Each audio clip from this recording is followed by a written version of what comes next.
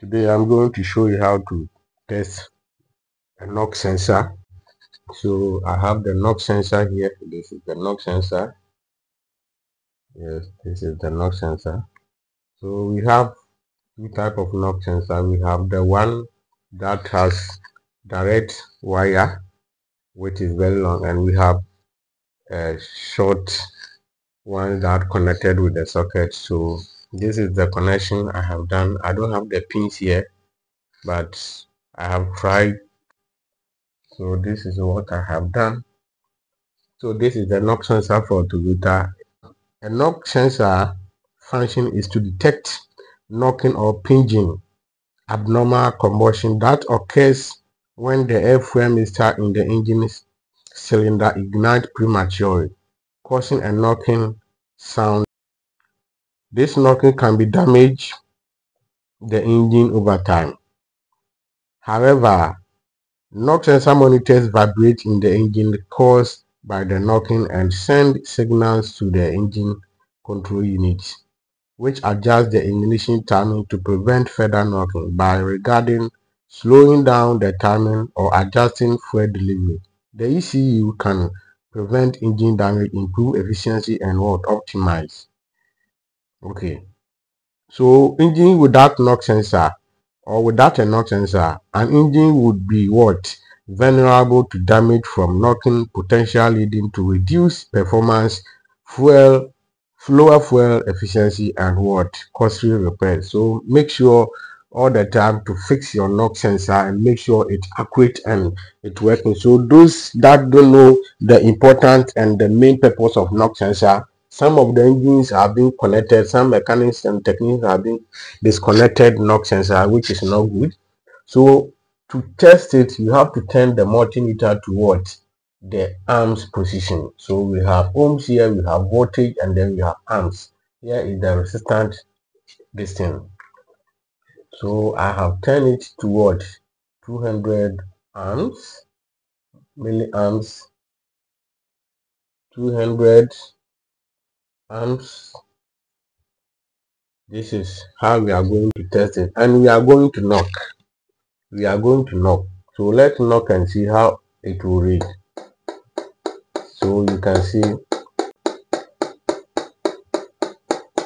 that means this knock sensor is good, and that is how it works. It calculates the fuel ratio and the performance for the engine. This is how it is.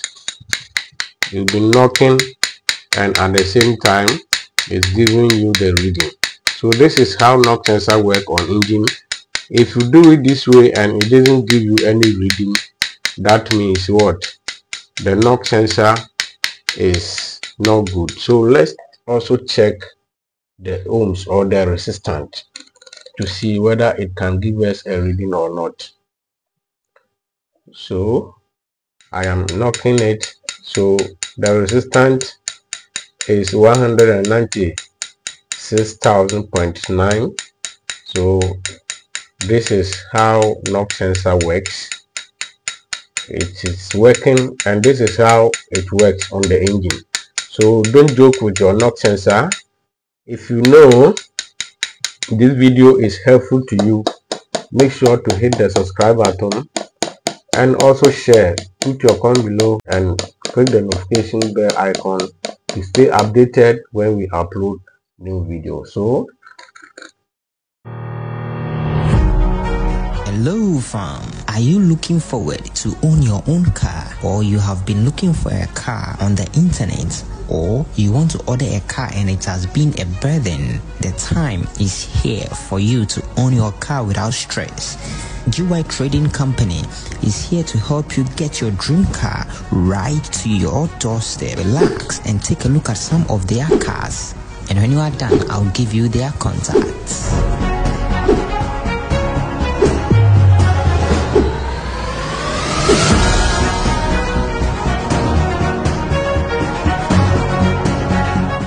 +81 9056477409. Contact them now and your car will be at your doorstep.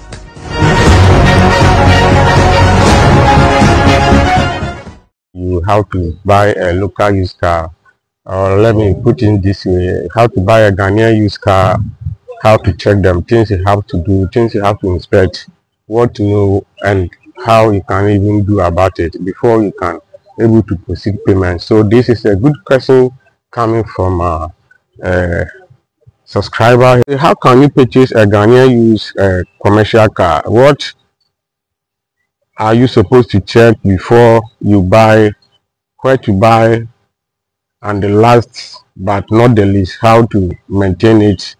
Thank you. This is a very good question. These are the things you have to do, and I'm going to show you in this video. I'm not going to, do anything but demonstrate it in this video. So we are going to use this car, though we are buying it, but I'm also going to, show you, taking you to tour and show you things that you have to check, things that you have to do, and what not to do when you are purchasing a Ghanaian used car. In fact, whether it is a private, commercial, or whatever, these are the basic requirements you have to check. And let's get into the video. Go for